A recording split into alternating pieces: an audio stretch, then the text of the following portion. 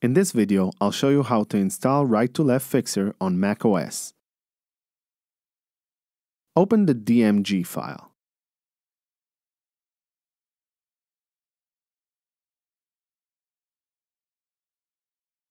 Drag RTL Fixer app file to your Applications folder. Make sure the app file is directly inside the Applications folder, not in another folder or some other location on your device. If RTL Fixer is already installed on your device and you're just upgrading your RTL Fixer app, simply replace the file.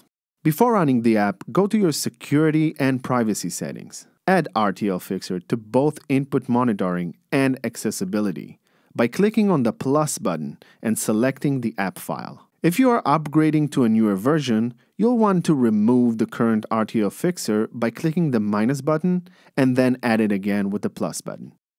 When running the app for the first time, you'll need to allow it to load via the General tab inside Security and Settings.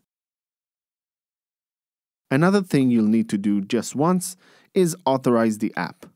When running the app, a pop-up window will show. Click Register this computer. Enter the username and password that were sent to you by email after your purchase.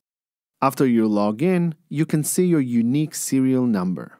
Copy the key and paste it to your registration pop-up window inside the app, along with your username, which is the email you registered with. Congratulations, your app is ready to be used on macOS.